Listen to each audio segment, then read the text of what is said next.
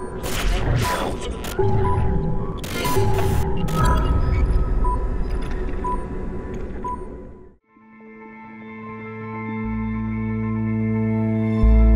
often ask whether this is like an existential issue. You know, can humanity survive this? I'm not too worried about humanity. I'm far more worried about society.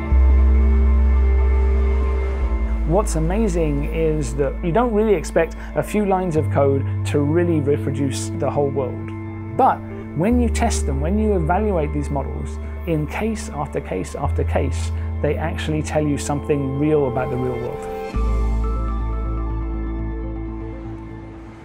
We're here in front of the building you might best know as the coffee shop from Seinfeld. In reality, it's home to some of NASA's top scientists who are running powerful computer models to project the future of Earth's climate. So you were here way before Seinfeld? We were here way before Seinfeld. It is an odd thing because, you know, every day there are people taking their photographs in front of our building without having the faintest clue what is actually going on in our building. My name is Gavin Schmidt. I'm the director of the Goddard Institute for Space Studies. We are an offshoot of NASA, particularly the Greenbelt Goddard Space Flight Center, and we work mainly on understanding climate observations. So one of our major pieces of work is the development and the evaluation and the application of climate models. So these are large global simulations of all the things that we think of as being important in the climate system, where we have a numerical laboratory where we can poke it and we can prod it and we can see how it would react to a big volcano or increases in greenhouse gases or to the ice age cycles.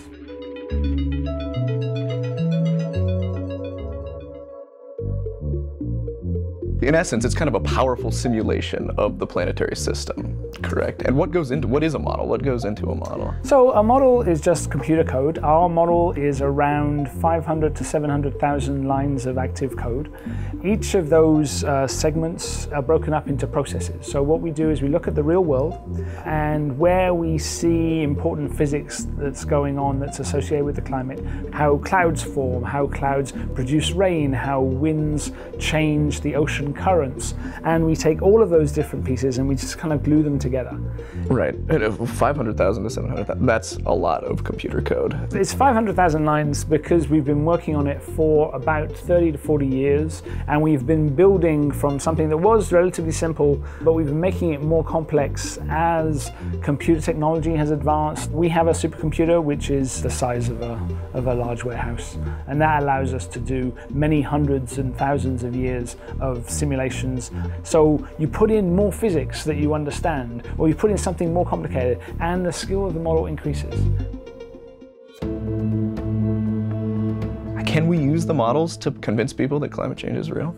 There's quite a lot of people who are so wedded to the idea that nothing is going to change that it really doesn't matter what you tell them or what you show them, they're not going to change their minds. Do I think that we could do a better job demonstrating to people that these models are skillful? Of course.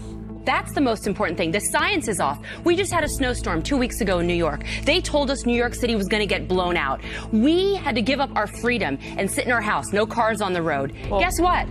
The models were wrong. So they got the models wrong on the science 24 hours before. How about those models 10, 20 years from now? Let me step in. One of the refrains that I'm sure you are beyond tired of hearing is, well, we can't predict what the weather is going to look like a week from now. How can we trust a model? This is just a very bizarre framing, right? Models are just tools. You don't believe them or trust them. They're not people who have credibility. They are tools that you can test. Right, and so there are some things where the models have skill, and there are some things where they don't. Right, so for instance, if I tried to predict how many tornadoes they're going to be using one of these global scale models, I'm going to fail miserably because they don't have the physics or the small scale aspects that would allow them to reproduce tornadoes or really understand anything about tornadoes. However, there are lots of things that they do well. And global mean temperature change is one of those things that they do well. The patterns of rainfall change, they do well. The changes in the dynamics, the changes in sea level, all of those things they do well. And we can evaluate that, we can test that by comparing the results of the model in cases where we've had big changes in the past and we have data to say what happened. This is the output from the model, which is very, very complex, many, many variables, all the different levels in the atmosphere, and you're trying to visualize part of it. So this is a simulation of particles in the atmosphere, and each of the different colors is a different kind of particle.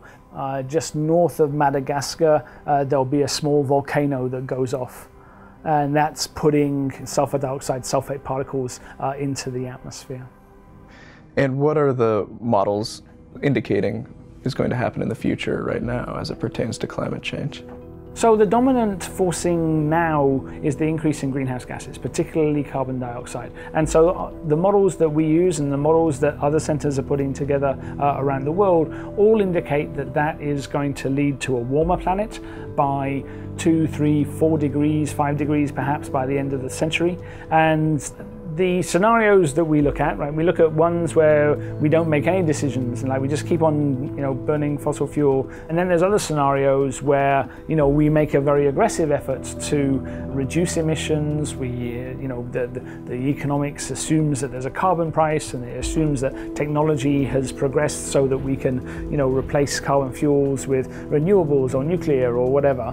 And they give you very different outcomes.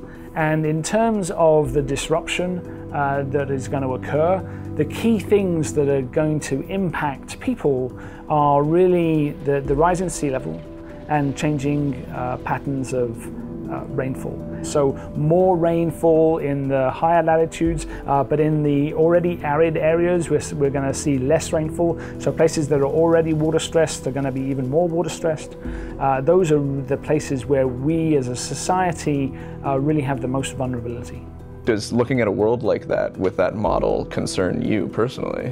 The worst case scenarios for where we're going to end up are if we continue to burn all the fossil fuels as if there is no tomorrow. And that's the key thing. We have choices. We're making decisions every day that are pushing us in one direction or another. But I don't think it's like an extinction level event for humanity as a whole. But what kind of society we would have after 100 years of this, that's a very open question.